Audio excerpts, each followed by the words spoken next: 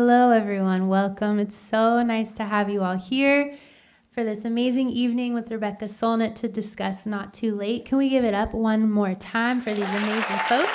Well, good evening, everyone. We're so thrilled to be here this evening to discuss climate action and hope, which are several themes in the book, Not Too Late, Changing the Climate Story from Despair to Possibility. As demonstrated by the turnout to tonight's event, it's clear that people are ready to take climate action, and we look forward to discussing what that could look like and how to bring others into the movement.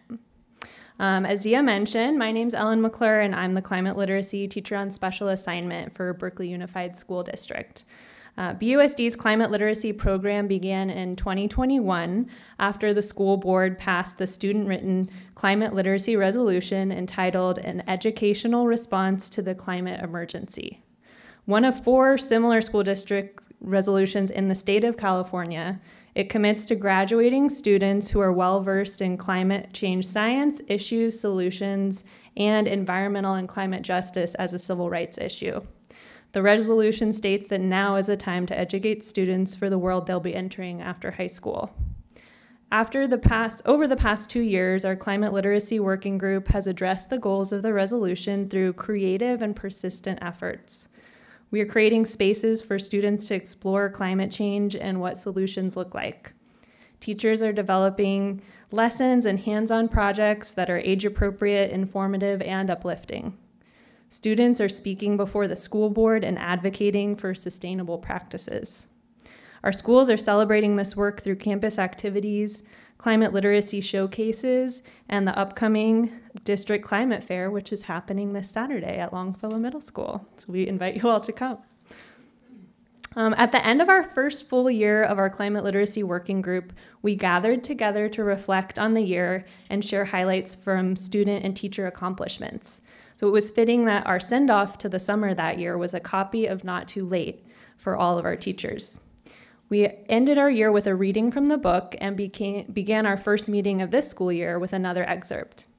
This week, many 9th grade English classes at BHS read and discussed several excerpts from the book as well.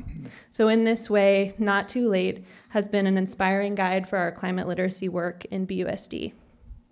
And given our connection to the book, it's such a privilege to be able to be in conversation today with Rebecca Solnit and 3 incredible Berkeley High School students to discuss the themes of the book. Yeah.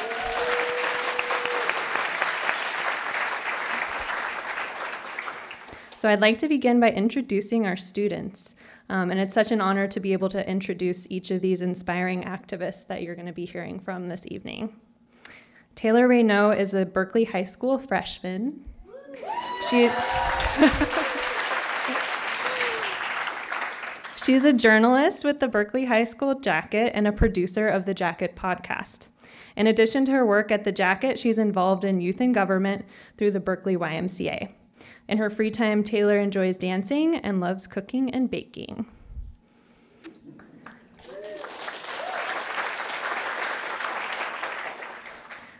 Azucena Uribe is a Berkeley High School junior. Azu is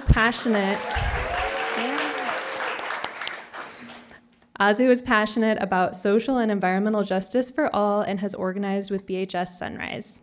She's been a member of Jewish Youth for Community Action and Jews Against Marginalization for over 2 years. They work with the nonprofit Olamim, an organization for Latinx and Jewish families.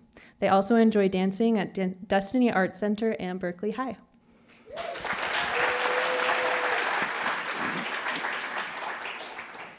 Amelia Monagle Olson is a senior at Berkeley High. She's the vice president of the BHS Sunrise chapter and has been actively involved in the campaign for a Green New Deal for Schools resolution. Amelia is also one of the student leaders of the Amnesty International chapter at BHS and is a student leader with the group Students Demand Action, a gun violence prevention group.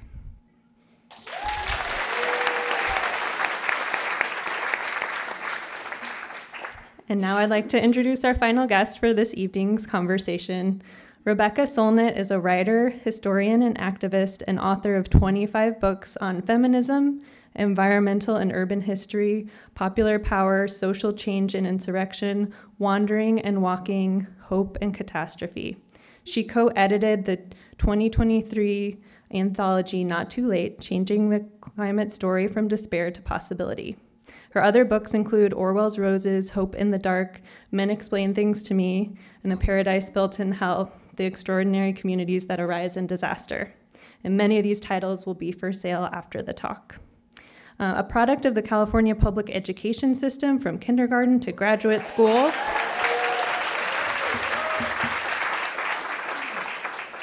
She writes regularly for The Guardian, serves on the board of the climate group Oil Change International, and recently launched the Climate Project Not Too Late.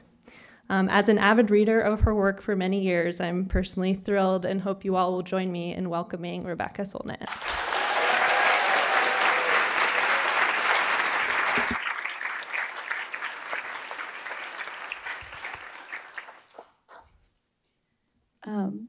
Thank you so much for being here today. Our first question is to ask, what was the inspiration behind Not Too Late? What made you write this book? What was the goal? And what was the process like bringing it all together? My friend Thelma Young Lutuna Tabua, who's a Fiji-based climate organizer, and I met through some pandemic mutual aid organizing in 2020 and started a conversation because we felt like nobody was really addressing a lot of the grief, anxiety, and despair in what felt like a constructive, direct way. And we also felt like a lot of that was due to people not having good facts, good frameworks, a good sense of what the climate movement has done, can do, a sense that they have some power. And so we actually thought we were going to do a podcast till we realized that that requires a lot of skill and time we didn't exactly have, and money. So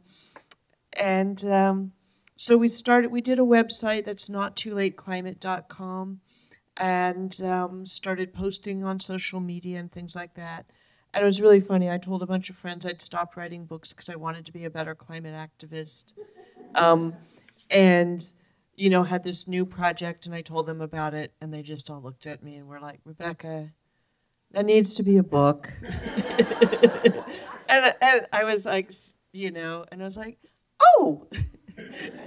Because in a way, I think I was having a very Protestant moment that, like, giving up the one thing I'm moderately good at and know how to do made me a more noble person, which, but also I have fabulous publishers at Haymarket, which publish this. So Thelma's on Fiji time. I call her the girl from tomorrow because I always think of it as 5 hours later, but they're 19 hours ahead of us. So she got on board, and I had an agreement to publish by 10 a.m. the next morning, and told all it was all Berkeley people I was having dinner with. Berkeley made me do it. But we really felt that there's a lot of books on climate. There's a lot of great websites, podcasts, blogs, wonderful scientists and organizers on social media, meetings, etc. But there wasn't a really good introduction to climate that was an encouraging and broad one that covered science, activism, our kind of emotional and spiritual inner life, some history, and looked at some of the geography of it, the global south and the global north, etc. And so we wanted to make that book, and we kind of feel like we did. It was really fun, actually. We came up with our dream team, like, what do we want to cover, and then who do we want to invite, like, who's going to be our person to talk about this, and everyone we asked said yes one way or another. Some of these articles had been previously published but were updated. Some people didn't have, like Adrienne Ree Brown and Antonia Juhas didn't have time to write, but they did interviews with us. But we got them all in, so it was really great.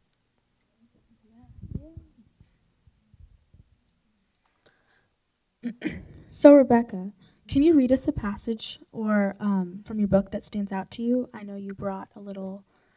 Yeah. The book's sort of meant to be read more at leisure. It's every chapter is concise. I don't think any of them's over 2,000 words, except for Hannah's, which I cut down from 7,000 words with another 4,000 of footnotes.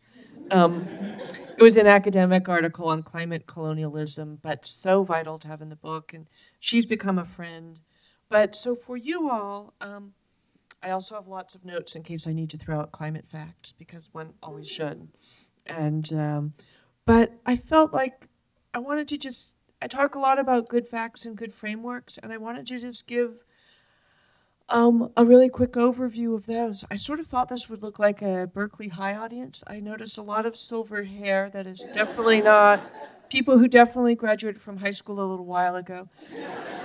How many of you are high school or younger? Yay! Hello, future. Hello, people who might be hanging out in 2100. So I want to see us do what the climate emergency requires of us for the sake of all life on Earth, for wild things, for other species, for the poor, the indigenous, the people in the global South, the young who will live to see the 22nd century, the people who will be born on this beautiful planet in 100 and 1,000 years. I'm also a nice lady who doesn't want people to feel bad when that feeling is just misery and not energy for action. And I think that for both of these agendas, good facts and good frameworks matter. They can be hard to come by if you get your climate information and broader perspectives from the mainstream media or from the shit people say on the internet.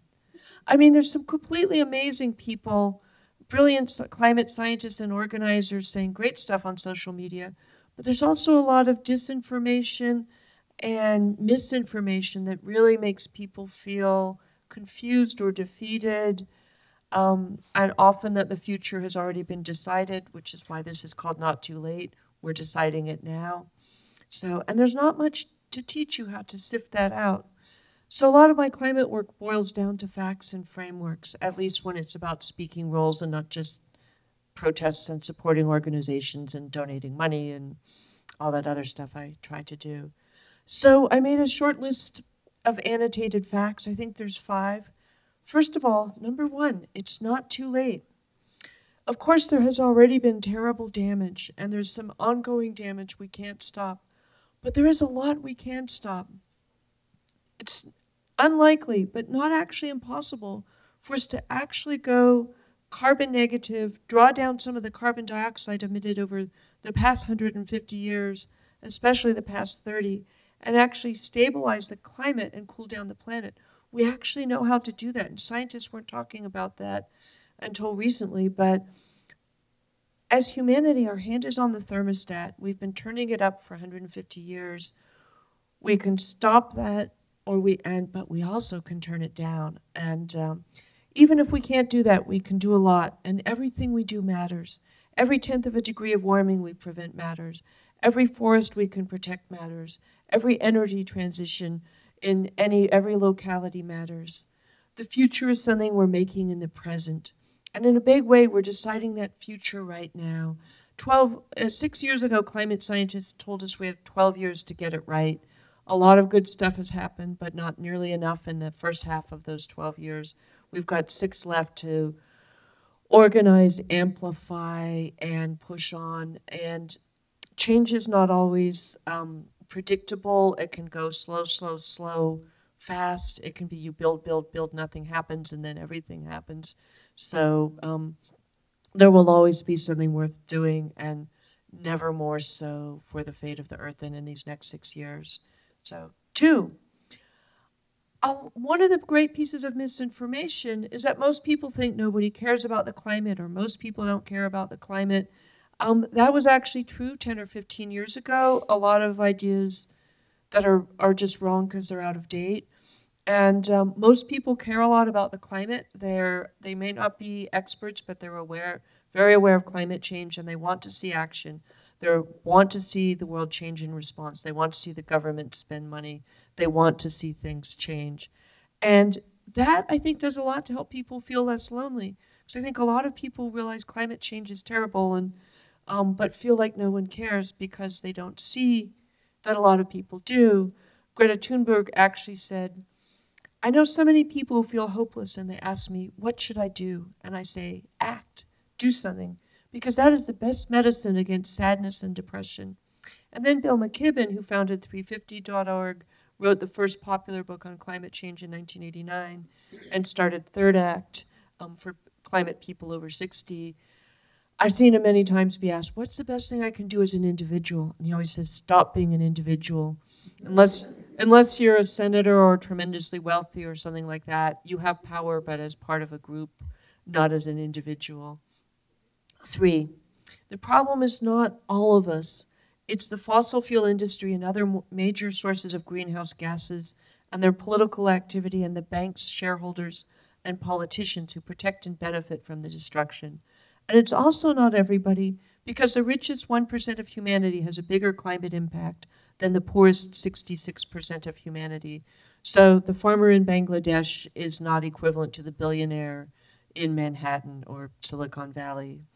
And, it's not all of us. And that's also why we don't need people to stay home and have personal virtue, aka have a climate footprint the size of a deer mouse. But the fossil fuel industry's really pushed climate footprints because they want us all to stay home and think that we're the problem and try and perfect ourselves rather than go after them. But we need to go out there collectively and go after their enormous climate footprints, stop extraction, speed the transition to clean energy, electrify everything, design a world that works better for the climate, which will also work better for social justice and for our connections to each other and nature. 4, we have the solutions. This is another outdated thing. I didn't fully understand until not that long ago that in the year 2000, wind and sun were really primitive, expensive, and utterly inadequate technologies to solve our problems. We have lived through the most astonishing energy revolution, in many ways bigger than the Industrial Revolution. We can make more power than we could ever possibly use from wind and sun, and it keeps getting cheaper and more efficient, and problems of materials, battery storage, transmission, etc., are getting solved. People all over the world are working on it. And so we have the solutions, we know what to do, we just have to overcome the obstacles to doing them. At 5, there's always this grumbling like, oh, it's very expensive to do what we need to do. But in fact, it's so much cheaper than have the world fall apart. It's really like, it's like fixing your car versus having your car blow up. Not that cars are a very appropriate example here. And oh my God, it will cost it cost $200 for a muffler or for this new part, and versus it will cost $10,000 if the engine blows. So there's been a lot of grumbling that building all these new clean power sources and transmission lines and stuff costs money. But doing nothing is so much more expensive, and that cost comes as damage to cities, towns, farms, crops, transportation, nature itself, to individuals, to people in the Arctic, to indigenous people, to people in the global south, to people particularly in Africa, the tropics, and the Arctic. And I feel like we in the global north don't have the right to do nothing. When we give up, when we get passive, when we quit, we're quitting our solidarity with them. We're quitting our responsibility as people who have power and climate impact, but also economic and political impact. So a new article in the scientific magazine Nature estimates that the damage caused by doing nothing by 2050 will cost 6 times more the cost of keeping global warming to 2 degrees centigrade. What expensive often really means is that it'll cost the fossil fuel industry and related industries a lot, because they'll cease to exist in a lot of senses. People who continue to invest in them will lose money. But for the rest of us, it means a better world. And the rest of us not only means humans, it means the big we of all species, plants, animals, etc. And all of us also for now, the end of the century, the end of the millennium. And we're making decisions for the next 10,000 years. So 6, a lot of people feel like we haven't done anything. The climate movement has not done nearly enough, or we would be just like sitting and resting on our wonderful victories. But we have done a hell of a lot. This would be a radically different world without the climate movement. And we see that every day. Today, the Bureau of Land Management, second story on the front page of the Washington Post, completely changed their priorities for 10% of all the land in the United States. From now on, the decisions will not prioritize extraction and exploitation, which is always profit for a minority. It will prioritize conservation, protection, and the well-being of the whole. That is a revolution that was almost unimaginable. And like so many things, it's easy to feel like the government gave it to us, but a government that had a completely different worldview, because the climate movement changed our worldview, changed our priorities, because direct action and pressure and the transformation of ideas have real consequences, and that turn what begins as a beautiful idea or a radical idea ends up as something tangible, practical. The oil that won't be extracted, the coal that won't be mined, the forests that won't be cut down. And so that, so the climate movement has done a hell of a lot. There's a long list of climate victories I compiled in the Not Too Late anthology. We need to do a hell of a lot more. We need to get more powerful than the fossil fuel industry. We need to expand what we're doing and accelerate it. But we have done a lot, and that's important to remember. So that's some of the facts as I see them, some of the big ones. But I also think in this country, we're often given really disempowering frameworks. By frameworks, I mean the broad ideas we filter specific information through. I think we get those bad frameworks about two really important things for climate and for activism generally, or three. These things are the nature of power, the nature of change, and what was the third one I added after I wrote that sentence? The all or nothing perfectionism. So we're constantly told that power resides in a few exceptional people. Just like in superhero movies, most of us are fucking losers. And then there's somebody very muscly who's good at violence who's going to save us all. Which is a really annoying misrepresentation of how we save ourselves, how we take care of ourselves, how we change the world. So, like the extremely wealthy, the extremely famous, powerful, high-profile or high-powered politicians like senators, presidents, governors, do hold a lot of power. But a lot of us don't have power, much power. We have some power as individuals in our consumption, in our participation as citizens, in voting and writing letters to editor, sitting in city council meetings like that fucking amazing one Berkeley had that banned gas hookups in 2019. I'll have a little more to say about. And, but we have power together. And one of the things I always say is that sometimes your enemies see you most accurately. The fossil fuel industry is terrified of the climate movement. The Republicans who protect it are terrified of the climate movement. They know we're powerful. They know we can win, even when we don't remember it. So I think that's really an important part of it. We have power. So, and like the story I just told about protecting 10% of all the land in this country, the short-term memory says, oh, nice, powerful people gave us this nice thing. The long-term story says, this happened because of organizing, activism, grassroots people we should feel grateful to, even if we never know their names. Just like President Biden canceled student debt last week, a bunch more student debt. And again, you can say, oh, the nice man gave us something. But what really happened is that out of Occupy Wall Street came a very powerful debt abolition movement that really transformed the whole conversation about debt, made its exploitation and corruptness visible, the way it destroyed lives, completely changed the rules. And if there had been no movement, there would have been no debt cancellation.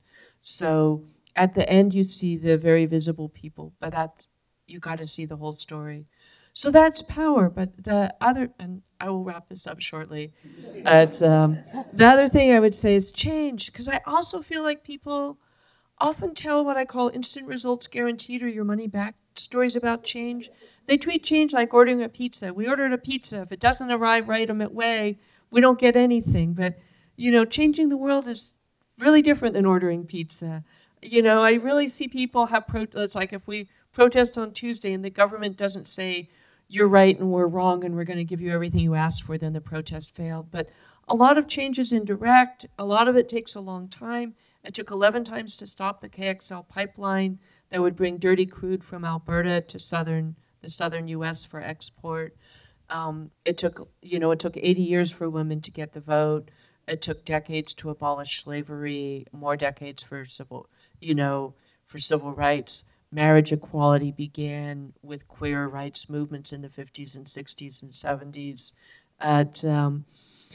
So people often fail to see how change works. And if you don't see that, and I think that's so central to hope, is to learn from the past. How did we get this really good thing? Everything good we have in our lives now, almost, whether it's this protected landscape or this right, came because people fought for it in the past. Remembering that, I think, gives us hope and also gives us templates of how change happens and that we often don't have. In the Berkeley City Council gas ban in 2019, I know that I always knew when I talked about, lots of people would be, oh, Berkeley, whatever. You're probably used to that. And what's one little city? Or are you a city or a town? Ooh. Do you all have very strong opinions about that? I'm from San Francisco, and we're very clear what we are before we became a suburb of Silicon Valley, but never mind. But, you can say, oh, that's just one small city. But it became a template for 50 other California municipalities, and then for New York City. And some of those municipalities were LA, the second biggest city in the country, for the whole state of Washington, for other parts of the world to say, oh yeah, banning gas hookups is a really important part of the transition. And Berkeley's, and also the short narrow stories, and then your ban was overturned. But I'm hoping there will be another one soon. I don't know if it's in the works. I bet some of you do. But even though, and so you can say in a way, Berkeley's gas ban failed, but it failed to ban gas hookups in Berkeley for now. But it succeeded in a whole different way. You have to recognize those indirect consequences. The Standing Rock protest didn't stop the Dakota Access Pipeline. They might still, it's not done. They galvanized extraordinary organizing and hope and solidarity among Native American people and non-Native supporters. My favorite story is that a college graduate and her friends from New York got in a station wagon and came out. And 2016, you would have never heard of this young woman who came out with her friends, a young Latina, but she was so moved by what she saw at Standing Rock. She did this completely wild thing that I'm sure 99.9% of people would tell her would never work. She decided to run for Congress against the third most powerful Democrat in the House. All of you have heard of her. Her name is AOC. The Dakota Access Pipeline battle and the movement at Standing Rock inspired her. She introduced the Green New Deal that the Sunrise Movement helped bring into Congress. That didn't pass either, but it became a template for Biden's climate platform, which became Build Back Better, which didn't pass, but became the Inflation Reduction Act, which not only passed, but became an incentive for a lot of other countries to step up their climate action. For a lot of, the impact of that is so huge, it's hard to measure. So, and then the last thing I just want to say is another framework I see all the time in climate activism is the all or nothing. If we can't save everything, we can't do anything. If anything that's not perfect is terrible. If we don't win everything, we lose everything. And we can't save everything because then we would have had to start. We were losing things 100 years ago. Species were going extinct.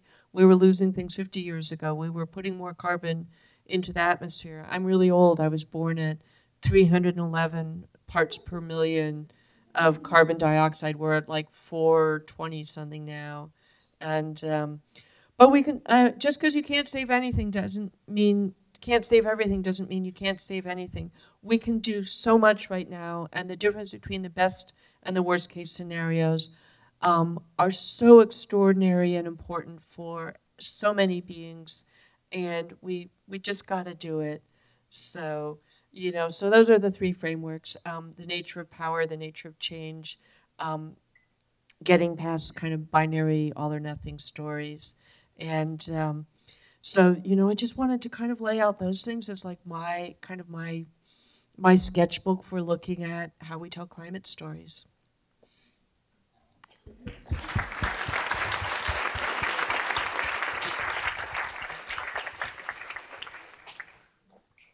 Thank you so much. That was so moving. So kind of to go off of what you just said, you've written so many different books on so many numerous topics. Why climate change and why now? And there was a long period, and I read Bill McKibben's piece in the New Yorker that turned into the first popular climate book, and I was already working with Rainforest Action Network. I think one of your questions was, when did you start? I remember talking to, being a really shy 20-something-year-old standing on a corner in San Francisco's financial district saying the Amazon rainforest is the lungs of the earth and having some mansplainer correct me. And now I think about it, it's like, yeah, because forests are crucial to the climate, and so maybe I can count 1988 as being a climate activist. But I used to be, climate is really important, and so is this other thing I worked on. I worked on indigenous rights, I worked on anti-nuclear stuff, I worked on forest protection and a lot of other environmental stuff. I did a ton of feminism because men should stop killing, beating, and raping women. Everybody should stop doing that to anybody. Not that everybody's doing it, but this could get very confusing. And then it just, it became clearer and clearer to me that the climate was more important than everything else. There's an Old Earth First bumper sticker. There are no jobs on a dead planet. That everything else we care about, human health, human rights, that if you don't have the basic physical well-being, if you die of air pollution when you're 23, you don't have any rights when you're 45 because you didn't live that long. And almost 9 million people a year die just of particulate matter from fossil fuel emissions. It is huge. And so I just gradually came more and more into it. I was friendly with Bill McKibben when he founded 350, and I supported them from the inception, however long ago that was. It's like 17 years or something. And I just did more and more. My brother David, whose fantastic art, which you see at almost every Bay Area climate protest,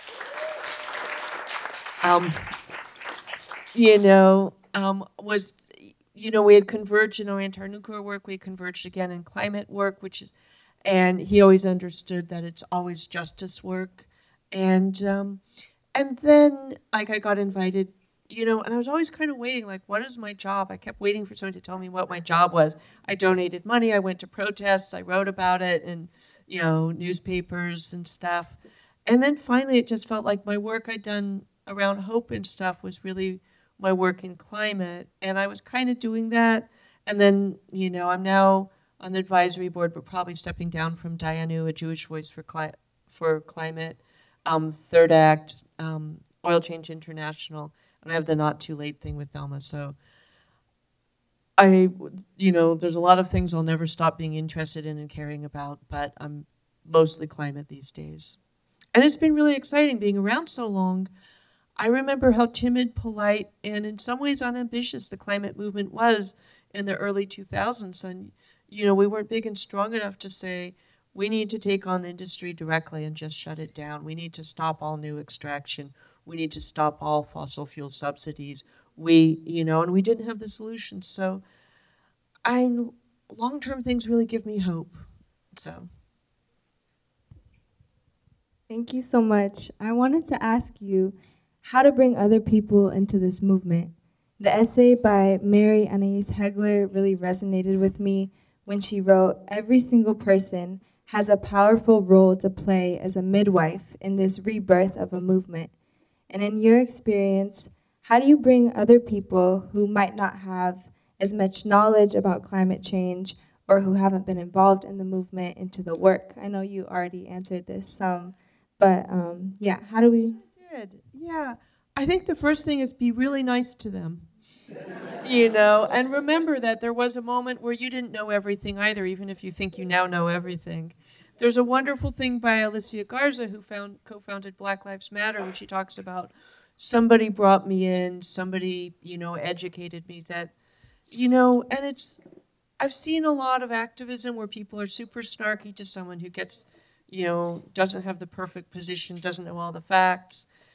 And I joke now that there are organizers. The true goal of an organizer is to bring people together, to motivate them, to draw people in, to be welcoming, A disorganizer, and God knows there's a lot of them on the left, is somebody who's actually going to make, going to be a perfectionist who's out there to tell everyone else they're not good enough and make them feel nervous, make them shut up, make them stay home, make them feel unwelcome.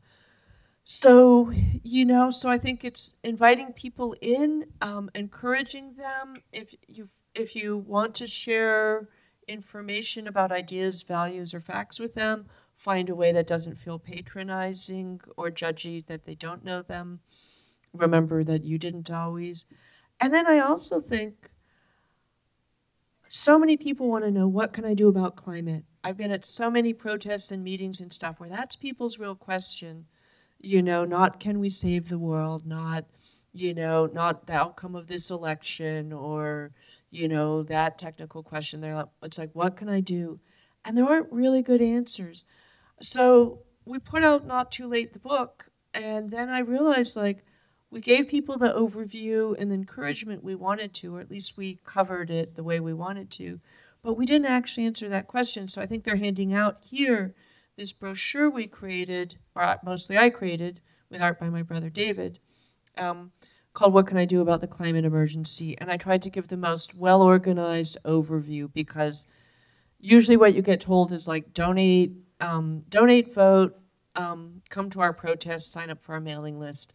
But there's so many different things that matter, and everybody has really different skills. And some people, they're not citizens, they're not able-bodied, they have good reasons to be afraid of the police, etc. They don't want to go to protest. They don't want to risk arrest, and it's or deportation or whatever.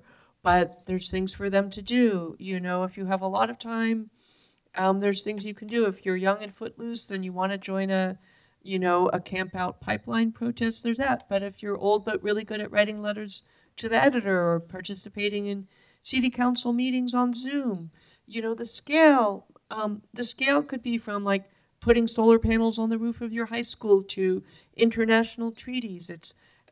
There's often a sense from people that everything happens at the federal level and nothing can happen when we have a Republican. May that not happen again ever for a very long time. Well, I'd go forever. But California was making really important climate legislation all through the Bush and Trump era, and cities are really important and set their own policies on a lot of important stuff. Protecting agriculture and nature is really important. And so there's really something for everybody that's partly about your skills and partly about your passions.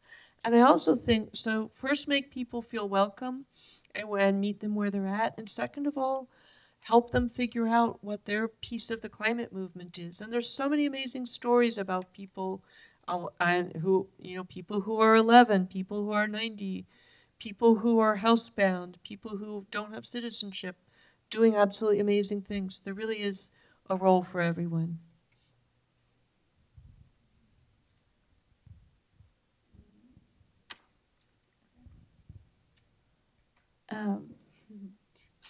Sorry. That actually was a question I was going to ask earlier about to be more specific for people in the Bay Area, of course I'm dropping everything. Where can people start? There's so much good work going on in the Bay Area. Yeah. And a lot of it, I think, is just really getting, I wrote this as a kind of thing that would work anywhere in the U.S., so I didn't get super specific. A lot of it is finding the organizations you might want to work with and feel at home with, whether it's just a little group of citizens trying to get a city council to pass some legislation, or it's joining, if you're young, the Sunrise Movement might be for you. If you're over 60, you're super welcome to join Third Act, and you just have to look up thirdact.org. There's a bunch of information. There's a bunch of East Bay people who belong. 350.org, Greenpeace, the Sierra Club are still doing a lot of good stuff. Extinction Rebellion and some other groups are a little more edgy and in your face. There's often specific things happening. It's also really good to be informed. I think you don't have to know everything. The climate scientists don't know everything the organizers do. The people who are experts, even the people who are climate scientists, have specialization, and the people who know about oceans don't know everything about atmospheres or or forests and stuff. So, but having enough equipment to function with, to be like, this bill is bullshit, this one's really important, etc. The Bay Area and California are kind of interesting in that sometimes we have to push our elected leaders to do more. But, there are parts of California with Republican Congress people, and I think we have a few Republican mayors, but we're mostly a blue state. So it's mostly getting people who agree with you in principle to really act when it comes to legislative stuff. And that's another big decision. Do you want to work kind of within the system or outside the system? Do you want to be in the streets? Do you want to be in the meetings? Do you want to be, and so that feels like part of it too. That makes a lot of sense. Thank you. Another question we had was in the chapter where it's the essay, Here's Where You Come In. The author, one line that particularly stood out to me was, check your savior complex at the door, please. And I was just wondering, like, how what your experience is with that, like a savior complex, and like how that interacts with like a white savior complex and like kind of the masculine identity. How does that impact, like, how does that come? What does that look like in the climate space? Every movement I've been part of has people who think they have all the answers, who often are not actually good at being part of a group. Because you have to be interested in listening, and sometimes people come up to me after and they have like the amazing solution all the brilliant engineers in the world never thought of, then we should just all do it. It's kind of in there with the contrails and hemp people, but sorry.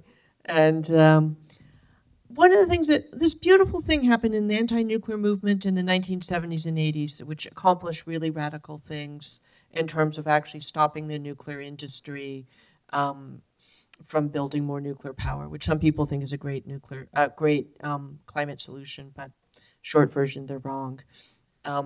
Solar and wind are so much cheaper, better, and don't leave radioactive waste that will be dangerous for 100,000 years, and can also be deployed. You can put up solar and wind turbines in weeks. Nuclear power plants take years to build.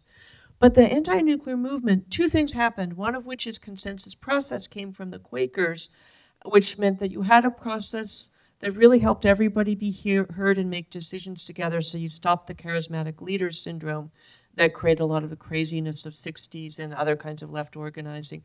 Another thing was nonviolent direct action, where you made agreements before you acted, so you also didn't have some guy deciding he was in charge. But I think a healthy organization is an organization that respects all its participants. It has a democratic structure, and so it will keep white saviors, megalomaniacs, people who want to talk for 3 hours, etc., in check. And I think also having a good critique around race, class, gender, ageism, ableism, etc., also helps people. As you all know, a lot of you know, I spent a lot of time in dealing with feminism. And what's his name, Chris, what's his name, who played Captain America, said at the height of Me Too this completely wonderful thing: just because you have something to say doesn't mean it's your turn to say it. And that's something I think everyone needs to learn, is that sometimes your valuable role is as a listener. And I know I'm talking a lot and I'm on stage, but every time I drive around, I listen to podcasts. I'm on the other end too. So yeah, I think that's important. And in the same way that democracy, I love that Third Act and other groups now really look at democracy and climate as inseparable. The majority of people in this country and most countries want to see meaningful climate action. The more democracy we have, the more representative our government, the more climate action we get. The same people who want to gerrymander, take away voting rights, steal elections, serve the fossil fuel industry and stuff. So we want democracy in our movements. We want democracy in general. You mentioned a little bit about kind of how race plays into the climate movement, but to add on to that, climate change affects everyone, but oftentimes minorities and underprivileged communities are the most impacted and the least likely to be heard. We know that leisure time is an important factor to consider when it comes to someone's involvement in the crisis, which is also something that these communities often lack. How can those with privilege help to amplify and make space for the voices that are most affected? The first rule, ask them, what do you need? What do you want? What can we do for you? What does solidarity with you look like? I think listen to the people who are coming from those places. And a lot of times it's like somebody like me has a public voice, time, and resources, and so you have to spend a big part of your life listening to those other people and trying to bring their voices in. As a writer, I quote people, I interview people, and I try to be like a human amplifier for other people's stories. Sometimes it's important to visit people. I've talked, go see the impact they're having. And my friend Jaime Cortez grew up as a farm worker kid, became a wonderful writer. Some of you probably know his book, Gordo. We did a benefit for the Pajaro community of farm workers where he lives in the house his parents got flooded out by climate change driven flood. So I think, and he gave me a tour to show me what happened to Pajaro. You don't even have to go to North Slope, Alaska or Central America to see climate damage. People who've been burned out, farm workers working in unbearable heat, people who got flooded are, there was a period a long time ago where I thought climate change wasn't really going to impact us here a lot, and then the fires began. So there's solidarity too with the organizations working with those people, whether it's Amazon Watch, Resilience Force, or one of the things that I think is beautiful and would have been unimaginable 40 years ago is that a lot of important climate leadership has been Indigenous people, and and it felt like people who remembered a deep past of not being alienated and at war with nature were the people who, in many cases, could lead us to a future that was not alienated and at war with nature. So some of those people are there. And, it's also, if you donate to organizations that support them and amplify them. And, and it's funny because also so many times the things we're supposed to do as people who are politically engaged always sound like you have to eat your broccoli. But so many of the things we actually have to do, I think, are like drink. Okay, now a lot of you are underage, but to me feel like drink your champagne, and which I've been old enough to do for 41 years.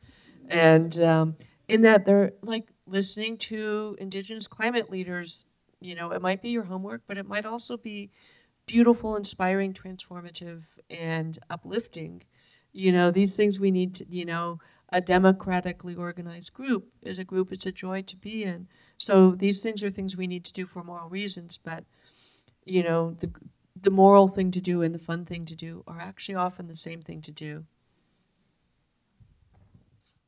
The urgency described in the book really motivated me, and it made me feel really wide open and hopeful. And I really loved a essay about envisioning a better future, a love letter from the clean energy future, which imagined powering the energy with 100% clean energy by 2030. If we give up, like you were saying, it means on giving up on future generations as well. So how do we create a narrative that helps people understand the urgency of our situation and the impact of our actions now, how it will play out in the future? Different things work for different people. And if somebody's 12, they might not have the same body of knowledge somebody who's 40 has accumulated. Somebody might be, really motivated by a really moving story of loss or a really moving story of victory. Or they might be a nerd who loves the statistics, like this is how much renewable energy we installed last year. How many of you know that California got 113% of what it needed from renewables earlier this month? You know, like, I'm not very good at technical things, but, you know, so I try not to talk too much about some of the technical stuff unless I'm quoting or something, but some of it is really exciting. The energy revolution is happening really fast, and scaling up fast, getting better, getting cheaper, and so it's really different things. So it's really kind of meeting people where they're at. What are they excited by? What are they moved by? What moves people? I do feel there's been a big belief on the left that fear and anger motivate people. A lot of you know, I actually think hope and love really motivate people. A lot of what gets described as anger, I think, is protectiveness. If you don't care about something, you don't want to protect it, so you're not angry if you see it being threatened or hurt. You know, you're angry the tree was cut down because you love the forest, and so you need to see that or even if a lot of what gets called, when anger can mean so many different things, from, you know, my intense surge of adrenaline when a car almost runs me over when I'm on my bike, to, you know, ugly hatred, to what I think a lot of activists have that I don't think is really anger. It's righteous indignation. Like, it's terrible to do that to these people. You know, let's protect, and that's really love. There's a part of love that can be indignation. That's really protectiveness. So I feel like that's really important too. Is, you know, what are our real motives? What do you love? And almost everybody loves nature. One of the beautiful things I've seen over the last 30 years in particular is I think we've tuned in a lot more to the natural world. And that, I think, motivates a lot of climate action. Think of the place you love, you know, whether it's the ocean, the beach, the forest, the hills, you know, whether you love birds, butterflies, the caribou migration in northern Alaska, whales. You know, I just hung out with a scientist whose specialty is phytoplankton, which I suspect he loves. And, you know, so I think that love secretly drives us, and getting in touch with it and just reminding each other, because we're in a society that, I think social media makes hate and anger and indignation are cheap, easy emotions to stir up. But I think it takes real brilliance to remind people that the deepest and most important thing is love, and that we don't just love our friends and family and, you know, dessert and rainbows or whatever. We love being a member of love being connected to a community. We love feeling that there's a decent future. We love feeling like this baby can live safely to be 80 years old. We love justice. We love truth. We love honor. We love dignity. We love people who, you know, are motivated by beautiful principles. So we talk about moral injury when we see ugly and destructive things. We love moral beauty. The wonderful psychologist Dr. Keltner at UC Berkeley talks about awe.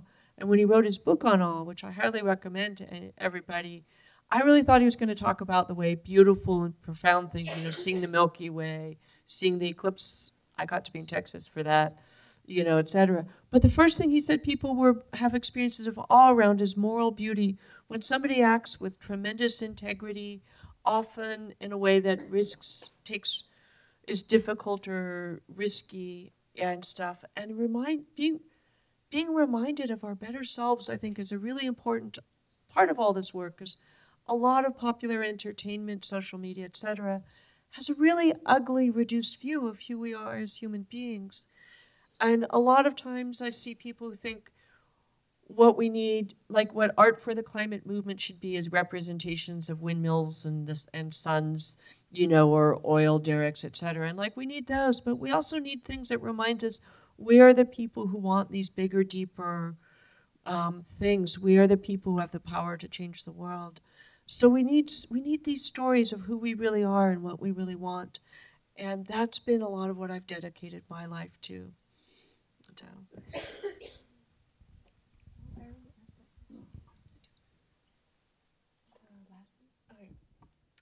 To end off, I wanted to read an essay titled "Shared Values Are Our Greatest Hope and Strength" by Gloria Walton. She writes that capitalistic values have promoted individualistic mindset and made us believe our resources are finite and competitive. But that doesn't have to be our reality. It's our collective responsibility to envision and create a world we want together. We have the power to tap into abundance and collaboration. And community leadership isn't about having it all figured out. It's about the creative spirit and the solutions created together through collaboration. Yeah, you talked a little bit about kind of evoking that feeling of love towards the climate. How do you think that we can inspire others to feel the same? And how can we envision and execute this within our communities? The love is usually already there, but you have to remind people, and you have to remind them that it's not just that, like, you like these pretty things.